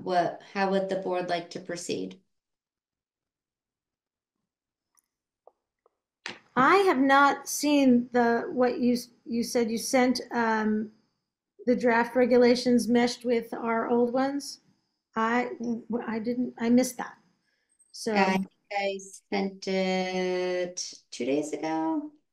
Okay. I can tell you exactly. September 17th at 2:50 p.m.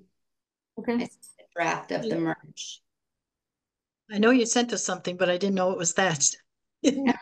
I'll have to look at it read again. my emails. I do. We have no other emails to read. Why would we not read that? All right. So let's give everybody a chance to look at those, and maybe next month we can actually all have them in front of us and go over them. Does that sound reasonable?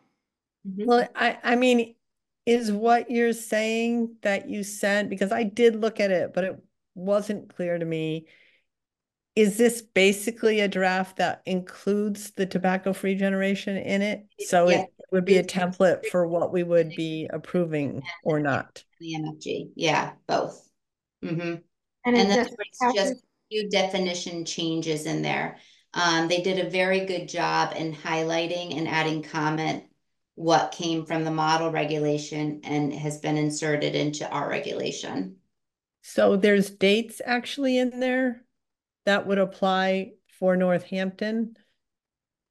Dates. Dates meaning if we were to pass it, that it would affect young people as they become 21, you know. Okay, so we would pick a date. So if we pass Right. this year, we would, I mean, we want to give the public, the businesses time to acclimate and get used to the policy. So it would be sometime in 2025. So then we would actually pick that finite date for the NFG where you can and cannot purchase. So that would be after hearings, assuming that after hearings we wanted to go forward. Right. That's when the date would get inserted. Yes, yeah, we wouldn't, exactly. I And think the we could goal do it is in 2 phases. If the board was comfortable and wants to move forward with restricting the nicotine delivery products, we could go ahead and have a hearing on that next month if you would like to.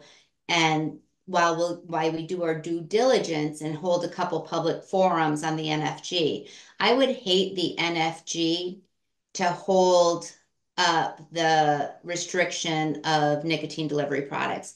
Those products are everywhere. They are so strong. They come in milligrams that are beyond our wildest dreams. I think 35 milligrams we've seen them up to. That's what was going around. It's insanity. It's the adrenaline buzz that it's giving not only youth but adults is, I hear, quite, I don't know what the word is I'm looking for. A lot. So how do we fast track that? Do we need a hearing for that? I mean, we could actually vote on that next month. We could, yeah.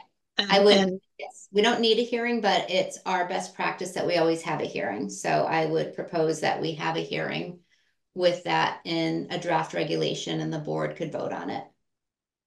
I think there are other smaller changes in there as well. I would like to separate the smoke-free generation component from everything else that's in the draft. I feel a lot more comfortable moving forward on that than I do about smoke-free generation at this point.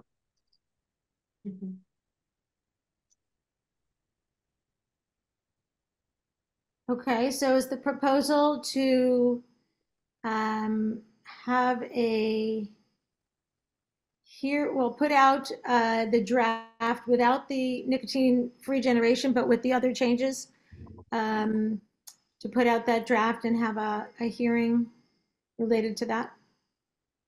Is that what everyone wants to do? That would be before we workshop the changes. We generally spend a lot of time going over the language in the proposed change. Some of it is beyond our control because it's new language from the state.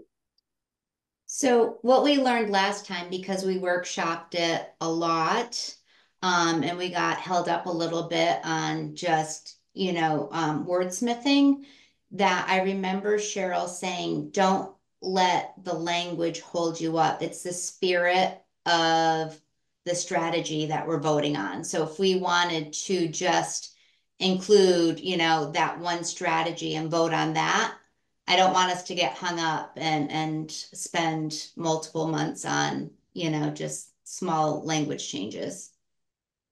That's very helpful. Well, since we haven't all even seen the draft, why don't we just review the draft next month and then following that, consider going quickly to a hearing and a vote for what we would consider maybe the more minor changes. So what I'll do is I'll clean it up. I'll take NFG out and then I'll send it to you the beginning of next week. A clean draft without that in there. Great. Great. All right. Any other questions or comments before we move on?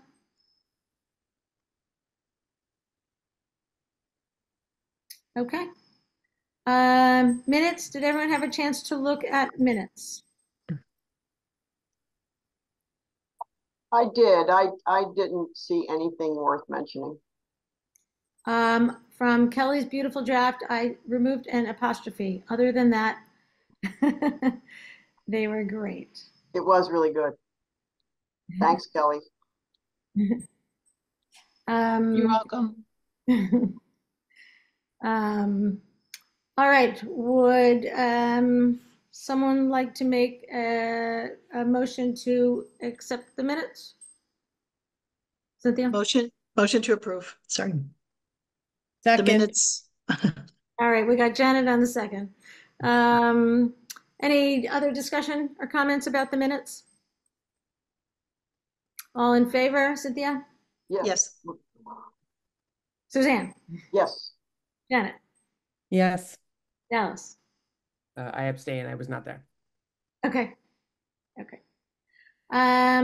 Great. Thank you, everyone. Dallas, you want to have the floor? Sure. Yeah. Thank you. So as many people here know, if we've seen our emails, I just wanted to share something very bittersweet. After a lot of thought and reflection, I've made the decision to resign from the Northampton Board of Health.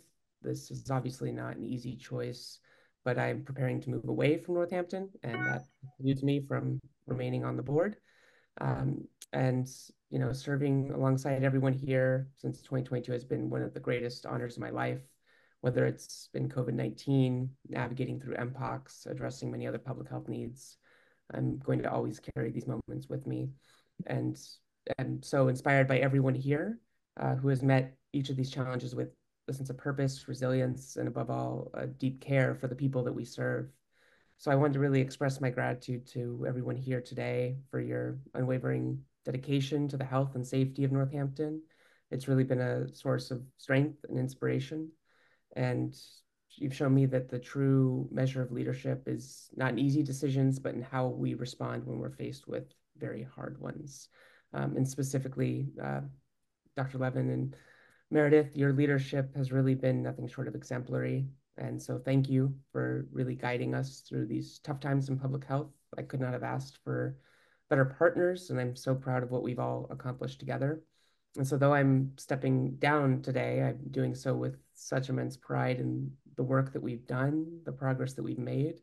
And I'm leaving with full confidence that this board will continue to lead Northampton's public health efforts with the same strength, vision, dedication that have always defined it.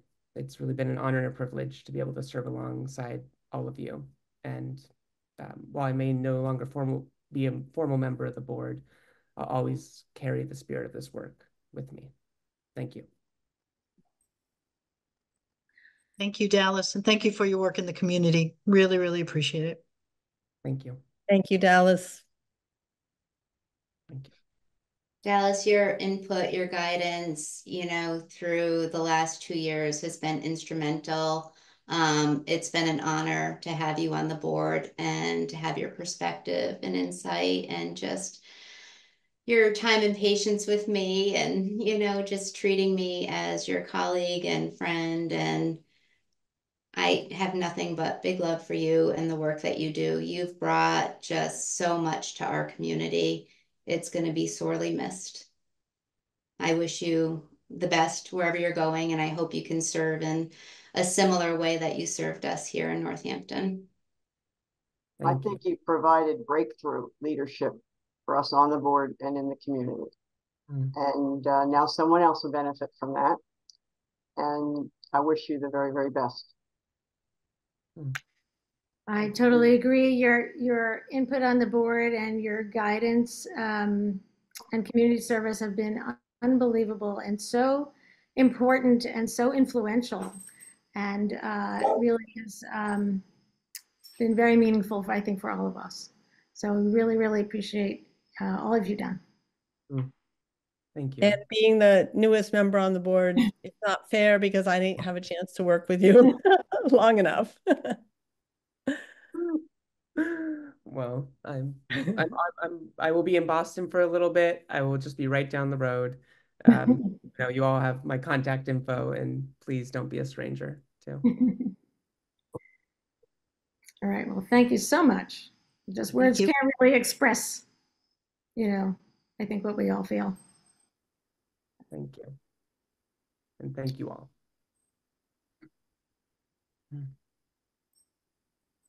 Anybody else? You didn't forget about old business, right? Oh, was it not on the agenda? It's supposed to be. It's on There the it is. agenda. Sorry. Janet, you're up. Okay. Well, we still have the ordinance of the shield law that been talking about kind of on and off for, I believe, well over a year now. And just to be as concise as possible, we had sent a letter of support to Rachel Maori and Counselor Jarrett in, I think, around March of 2024. My understanding is that the full city council did not see it, has not seen it yet, because based on our input and the input of Attorney Seawald, the ordinance was revised and it omitted anything to do with the crisis pregnancy centers. And then Counselor Maori asked again about it, and Attorney Seawald then said, and I think I have my time frame right, but that there were still two issues having to do with Northampton's charter that Attorney Seawald said prohibits the city council from passing the ordinance of the shield law. And he gave, and I have Counselor Maori forwarded to me the two links in the charter that he was referring to that basically say that, give me a second here, that prohibits the council from exercising what's considered an executive function and prohibiting the council from giving orders or directives to executive employees. And so so his suggestion was that a resolution gets passed instead, possibly that the mayor could put a policy together, and then the resolution acts as a de facto policy. You can tell I'm a lawyer in the way I talk, and or possibly that it's the Board of Health that passes the policy. And I'm still very unclear, does it need to be versus a policy or what? But this basically, the shield law, it was, I think, Brookline that did pass something like this. Several other communities have, but they did it as an ordinance. I'm sorry, as a bylaw. So at this point, when I spoke with Rachel Maori last week, she still didn't feel like she had real clarity about, why as a municipal law, this is an issue when the Massachusetts Supreme Court has already backed up the city of Brookline and others and have said that as a bylaw, which goes through the Attorney General, that it's fine. She said that she was going to contact you, Meredith, to see if you and her could possibly meet with the mayor and figure out who could submit this as an ordinance so that we can codify this law that Massachusetts has already put together. So that's where it stands, which is basically that we're still waiting. So I did help with the language and the writing of it. We had a little subcommittee that she asked me to sit in on. And one of the concerns was that it's been a while. I can barely remember what I ate for breakfast. So when I say this, just take it for a grain of salt. It did identify responsibilities of certain departments to act if there was a violation of it. And that's where the issue was. So we thought about taking that out and then just making that a city policy, and then it could pass the muster for Attorney Seawall. So I'm not sure where that's at, but I'm happy to connect with Councilor Maori to help move it along. I don't see why it couldn't be a regulation if they think it's going to be held up. A regulation Of the Board of Health. Right, right. And we don't have the same constraints on us? No, we don't. I mean, we can't, right, no, we can't ask the Human Resource Department, or we can't make it a policy of the regulation requesting that the Human Resource Department provide some type of orientation on the shield law, but we can work as a municipality to do that, but it just can't be written into the regulation. Is there any understanding of whether the mayor would take advantage of the opportunity that she has to, as leader of the executive branch, to implement this that way? If it gets implemented that way, then when there's a new mayor, they don't have to follow it? Probably. Don't you still need, like, you mean ordinance way, Suzanne? No, I understood when Janet was talking about there being an option for the mayor to act on this. And I wasn't clear about the details, but that's what I was reflecting on, what Janet talked about, one of the options. So Rachel's last note said that she was hoping to connect with you, Meredith. Like, I mean, she said this last week and that's why I didn't know if she had or not connected with you before tonight, but that she now wants to see if we can meet with the mayor and get this submitted by one of us, is what she said. So, you know, I think it's a discussion with the mayor and Councilor Maori at this point, and you. And Attorney Sewell, who understands this more than anybody, I guess. Yeah. But if it's at the will of the mayor, it can just be a city policy where it wouldn't need legal advice from Attorney Sewald, which it should be a city policy in part of, you know, HR orientation for all new employees. But so I think that's not a heavy lift. So yeah, I'll connect with her, Janet. Great. She did also mention that I guess they have a council meeting tonight, that she was going to be introducing a resolution declaring Northampton a sanctuary city for transgender and gender non-conforming people. And that resolution will advocate for protecting gender affirming healthcare data at the municipal level. So it's related, but it's not the same thing. And so I just wanted to pass that on since I told her I would give this update. Great, thank you. It sounds like we're in sort of legal limbo. And do you have any idea how that resolution that's going to council tonight, what that does for the ordinance that we have seen? I mean, the ordinance has much more detail in it, right? Yeah, she doesn't say more than that to me. I just pulled it up, what they're discussing tonight in that resolution, and I just happened to know because my counselor worked with Rachel Maori on this resolution, and the two of them, as I was told on a walk, they banged it out in like 4 hours. And then it came, I mean, I'm talking about this past week. And then it's going to city council tonight for its first read. So, you know, it's another avenue. I'm just saying. But it's a resolution. It's not an ordinance. I understand. Because Attorney Sewald was suggesting that we do some kind of, or that the city council does a resolution as well for the shield law, but you know. It has no teeth, right, as a resolution. Exactly. Right. Yeah.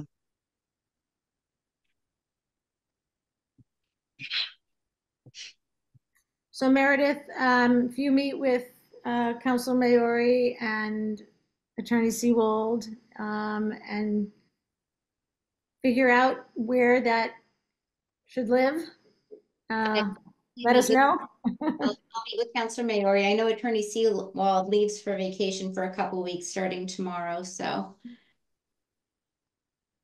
But yep, I'll keep you posted. Great. Thank you, Janet. Yeah, thank you. Any other questions, comments? Just a real quick one. This lighting thing that one of the public commenters brought up seems to be a big thing. I don't know if it's something we should be addressing or not, but that individual reached out and wanted to partner with us. So I'm not sure how that's all done. So just I remind me. don't know either, and I guess they wanted to partner with us in giving a talk, and I don't know what partnering with us means, and I also don't know the content of their talk. I remember that this was an issue was brought to the board years ago. There was a professor from Smith who had a particular interest in this and had a particular request of the mayor at that time, Mayor Narkowitz, about changing out the streetlights. And the mayor reported that they had changed out the streetlights and were in the process of doing that. And they were the most up-to-date shielded streetlights that were possible. So that's the last time I remember discussing that with the board. So I'm not sure what we can do about lighting on private property. That sounds like the type of direction that was being advocated. So I think City Council did approve, I think what the timing of the professor's request didn't work out too well because the city had already purchased their lighting, and he wanted even, better than that, but it had already been purchased and all that. But I think the city did write something that consideration of light would have to happen for future projects. But the requests we had tonight were for partnering for educating the public. I don't know what that means. Meredith, do you have thoughts about that? I mean, does that mean that they can hold a meeting in the city space and then we can advertise it, or they can use our name? Us to be a co-sponsor of it, which I would advise the board not to at this point until we have more information.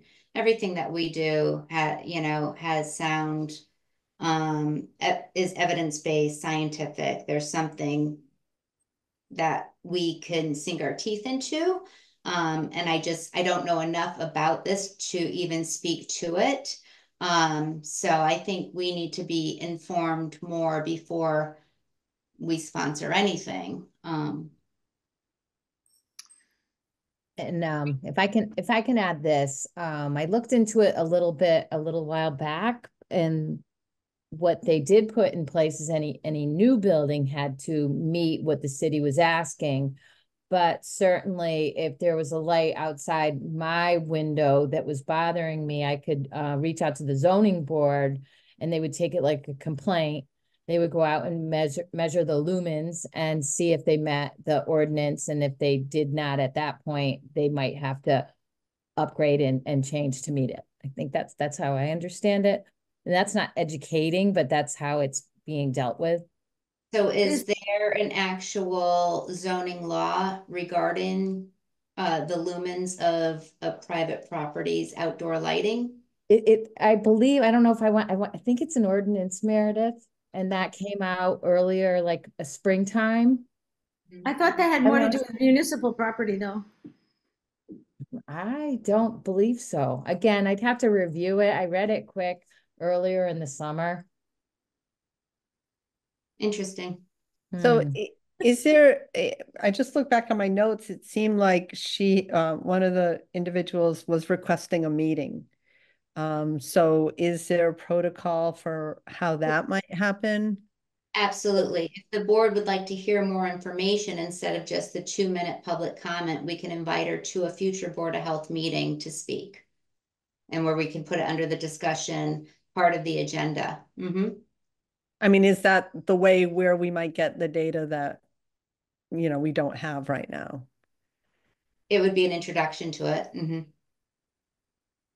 think the professor that's sort of spearheading this from Smith is James Lowenthal. And he was the one that came to us before. So he's quite a large advocate for this. So he may be the one that has some science behind. But I don't know him personally, but it's become an issue in my community, so he's been involved there. So I guess I don't know these people who wanted to give community education, but I would want Professor Lowenthal to sort of approve the message in a way, since we don't have expertise in that, because I don't know what would be said, and I want to make sure that it conforms with the science. We could ask him if he would want to get involved. Does that make sense? I can see the advantage of approaching this in a targeted way rather than a broad public education campaign, because it's just specific locations where people believe that it is affecting them or is a nuisance in some way. And a broad message would probably get lost on the people in the places that really need to be looked at. The message I got before the meeting was that they wanted to give a talk and wanted us to sort of co-sponsor it. So it wouldn't be a broad message per se, rather than a talk where the community is invited. Well, that would be an endorsement from us. Mm-hmm. If we were working with them as a member of the board, that would be an endorsement of some kind. I do think, to Meredith's point, and I'm really out of my lane here, but this is what's called the Dark Skies Initiative. And so a lot of it is focused on the environmental impact of diminishing stars. And so, and again, I'm out of my lane here. So connecting that to one's health is what, that's the challenge, I think, for us. And so it would, for me, I think I would like to hear from Professor Lowenthal if we went in that direction. There's some stuff out there about how it affects health, but I just don't know how strong it is. Is Kelly still on? So Kelly, if you could remind me of the contact information, you can send me by email for that woman who wanted to meet, or one of the women who spoke tonight. I can give them a call and get more information about that. Okay. I'm just looking back on my notes that I took during it, and one of them spoke about increase in breast cancer rates and autoimmune diseases. And so that's where it resonated with me, as this is health data, but of course that's where we'd want to see the science. How do we know this? So I think let's get some of the real facts down first, if we can, from people who, whether it's the professor at Smith or others, have the data, and where did they get it? Okay, I could do a little investigating and talk to Professor Lowenthal. I know he would love it if we got involved. So, okay. Anything Can I else? just ask, is there any update on the ventilation? Oh, yes, because that was on the agenda. I'm curious. Ventilation Task Force is alive and well. We're meeting on a regular basis. We've given several small grants to some small. We did not have a big response from the restaurant community, despite multiple attempts to contact them. We have given, I think, 3 or 4 small grants to smaller restaurants who needed portable HEPA filters. There is one large concert venue that is doing a significant upgrade to their ventilation, and we are giving them a larger grant. Our original grant said we could give up to $1,000, but since we didn't have a lot of people apply, we got permission to give up to $10,000, which is which we're planning on, we've granted to one of these concert venues to really upgrade their ventilation system to use MERV 13, which is what's recommended for respiratory protection. So, and now we're coming up with a round 2 since we have money left. And so round 2, originally the request was for places where one could not easily mask. So daycare centers, gyms and spas. But on further reflection, we thought we wanted to include places where vulnerable populations receive services. Some of the homeless shelters and other places. So we're going to include those places in round 2 and sort of prioritize those locations over the spas and gyms. We're still going to include the daycare centers as a higher priority. And we're sort of in the process of formulating our round 2 announcement. Amy, do you have anything else to add? Amy and her staff have been working very hard on this, making sure everybody knows everything that's happening and clearing things with the city ARPA leaders. So making sure we're all on the up and up and doing everything right. That's it. That covers it all. We got a community person on our committee, which I was very excited about, Deb and Bruce, and she's really been great. Anything else? Can I just ask, and you might have said it and I might have missed it, is there a deadline where this money has to be distributed? It is everything completely wrapped up by June 30th, 2026. Oh, okay. Oh, yeah. Okay. That's good. We'll have it wrapped up way before then. Anything else?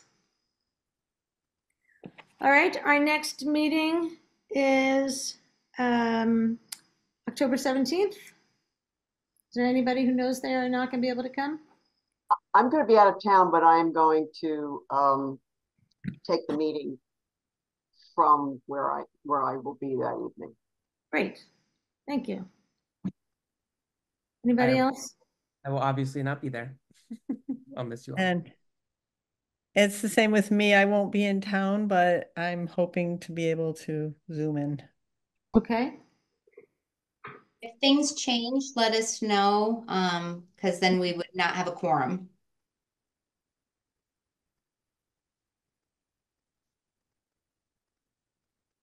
And Meredith, have you met with the mayor to talk about a new board member? I've met with the mayor. She had received Dallas's letter of resignation. We talked about it a little bit.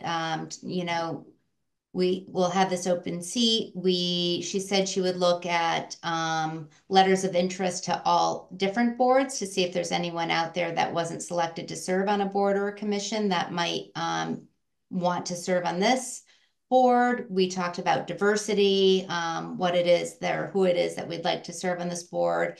We'd like someone, you know, maybe male, maybe a person of color, maybe someone in business, non-medical, you know, something to look a little different than the makeup of our board right now. So she's going to ask one of her assistants in the mayor's office to look at existing. And then, of course, she will put it on the city's website that we have an open seat. And we spent a great deal of time, I want to say a couple years ago, right before you got on the board, Dallas, and updating our Board of Health member opportunity to make sure that it was really inclusive, because the way it was worded before, it was exclusive and people thought they needed a medical background to sit on the board. So we did a lot of work with CES on that job description. So I'll look at that one more time before we post it. Will we still need 3 for a quorum in the meantime? Yes.